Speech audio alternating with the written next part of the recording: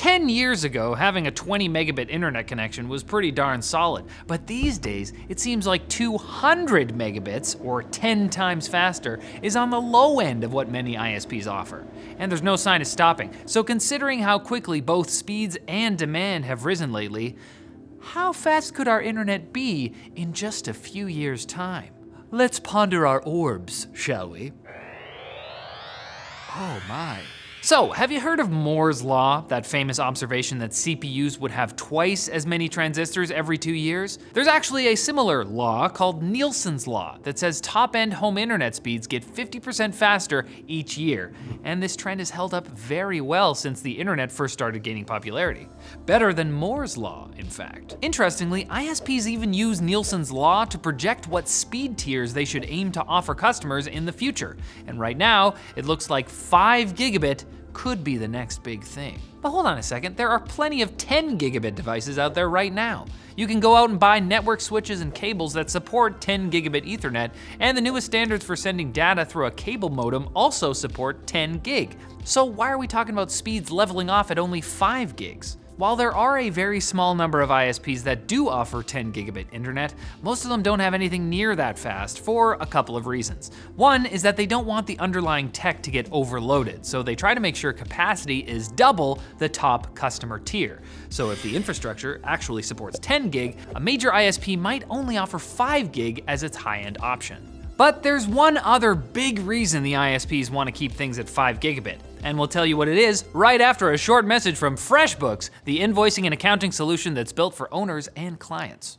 FreshBooks users save a ton of time and money. We're talking 11 hours a week that they used to spend sorting through invoices and financials. Plus, 94% of FreshBooks users say it's super easy to get up and running, and with award-winning support, you're never alone. Switch to FreshBooks today and join over 24 million people who have used it and loved it. So to try FreshBooks free for 30 days, no credit card required, go to freshbooks.com/techquickie and get started today. So the other big reason speeds may level off at 5 gigabits in the near future is simply demand. You see, the average connection these days is somewhere around 200 megabits, and even if you're trying to stream multiple 4K videos, those only take around 25 megs per stream. So the average 200 megabit plan seems to be more than enough for many customers, limiting the number of paying customers screaming for a multi-gig connection. And when people do experience slowdowns on a 200 meg connection, it's very often a result of, say, putting their wireless router in a silly location, rather than the pipe not being fat enough. Even though it's hard to think of a pipe that's too fat. But what about upload speeds, which are still on average less than 20 megabits a second for a home connection in the US? With smartphones that record 4K video, increasing numbers of people that work from home, and 3 IoT devices for every person on Earth by 2025, there's definitely demand for a larger upstream pipe. So we might see this before we see super gaudy download speeds. I'd still expect to see 5 gigabit download speeds being offered sometime around 2024 if Nielsen's Law holds up, especially as multiple 4K HDR streams, large game downloads, and video chats are becoming more common and eat through bandwidth quickly.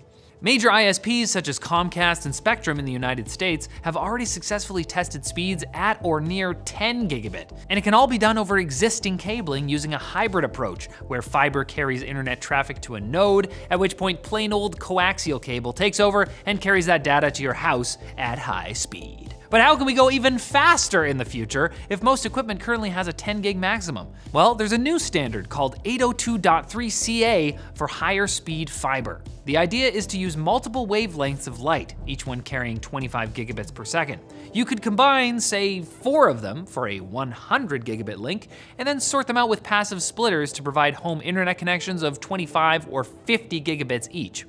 That's still a little ways off, but for those of you who want to watch TechWiki in 16K, I'm sure it can arrive soon enough.